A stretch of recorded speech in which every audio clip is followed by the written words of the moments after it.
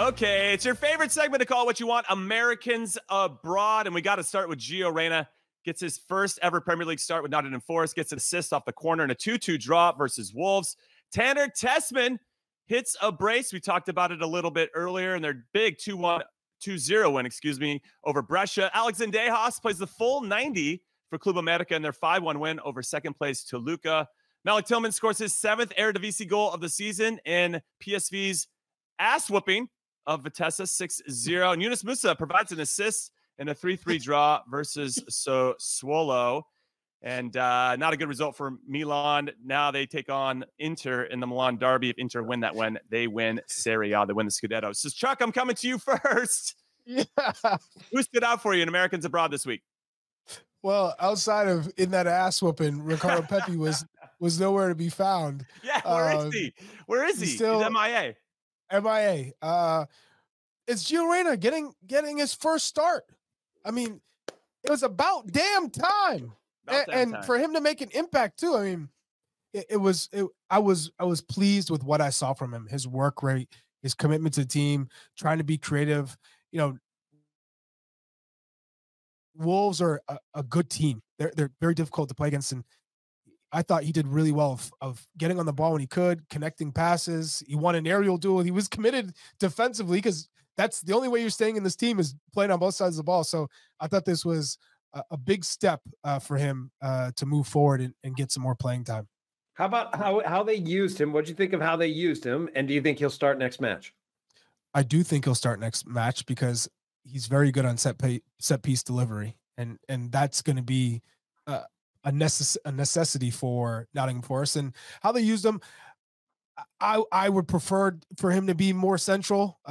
He likes to come out wide, and I know that it's kind of like a crutch because you feel like you maybe get some more time and some more 1v1 opportunities when you can drift out wide. But I would like to see him more advanced and under the striker as opposed to being out wide. What about you?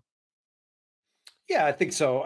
I think for the most part, he played smart. He started out a little bit safe, got himself going in the match a little bit. I think he was dynamic at times, which was important. And that's the thing that I've kind of always asked to see more out of him, right? Like we know when he gets on the ball that he's special and he can make special passes. It's just, again, now when you're playing at the highest level, the tempo, the power in the game, it means that you've got to really insert yourself and be running, be sprinting, be pressing, be winning duels at times, and then also be dynamic in the way that you find the ball and that the way that you connect. So in general, I thought it was definitely a good performance, and I hope to see him get the start again against Everton.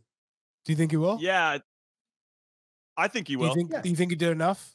Yeah, I think he did enough. Yeah. And again, I think set piece delivery is going to be key, especially for Forest to score goals against a team like Everton as well. Nottingham Forest, to give everybody some context, 1 point out of the relegation zone with 5 games left to go in the Premier League. They got Everton away. Then they're home to Man City. That probably won't go well. Then away to Sheffield. Then home to Chelsea. And then away to Burnley. So it could really come down to that Burnley game.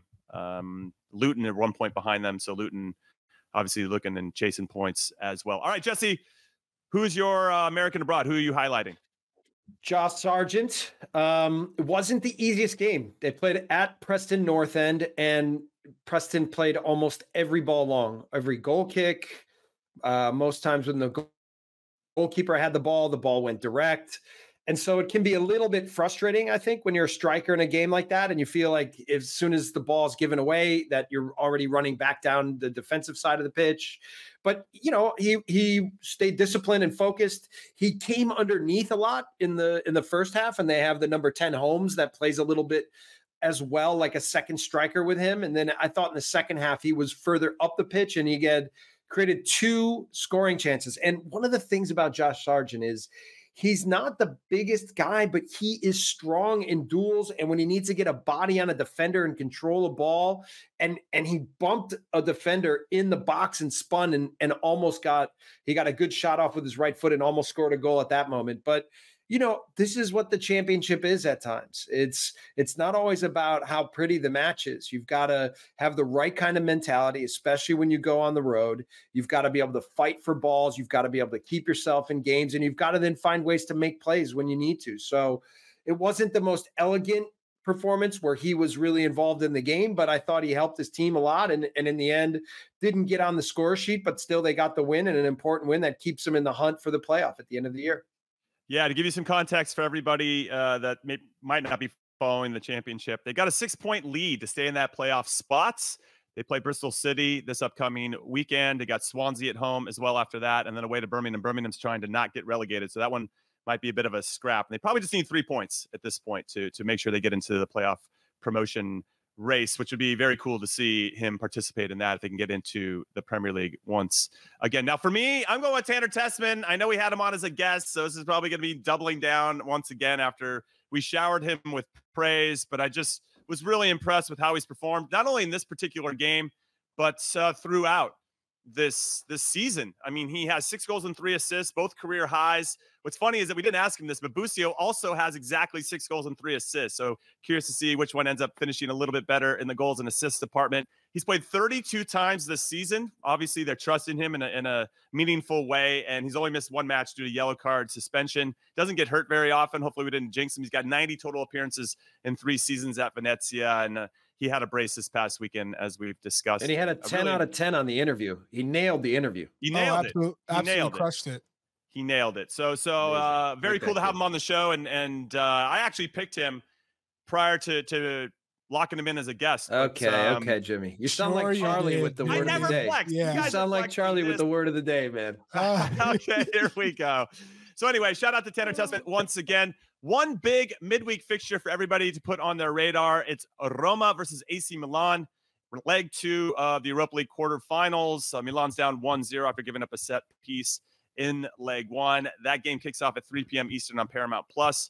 I'll be in studio for it. Chuck, I think we're doing it together. So predictions for that? You guys have predictions? I really like Roma right now. They've just been reinvigorated at home. I know. Roma at home. But I think the whole group right now is kind of, now that Liverpool looks like they're getting knocked out. It's like almost, I mean, obviously Leverkusen's involved. But yeah, I mean, I think that at Rome, this will be tough for Milan. Do you think there's any chance Liverpool will come back and take out Atalanta? No. Or is this over? Atalanta's been very good at home. I think playing at Atalanta is not easy, and they will man mark that game. They will try to lock that game down. I think this will be tough for Liverpool. Yeah. Well, speaking of that Golazo show that's happening, want to make every goal all in one place. Come hang out with us. Starts at Thursday, 2 p.m. Eastern on the Golazo Network and Paramount Plus. You're going to see me. You're going to see Chuck.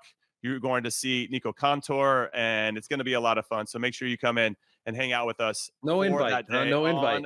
Thursday. No invite for Jesse Marsh. That's crazy, Jesse. I cannot believe after all my word of the day victories. So messed up, Jesse. Jesse, we are going to have you. We're going to have a special podcast for it. So after the Europa League happens. Okay, well, thank you. Thank you guys for that. Thank you so much. You're welcome. Good. I can get my belt back. There, Jesse Marsh. Just throwing you a bone.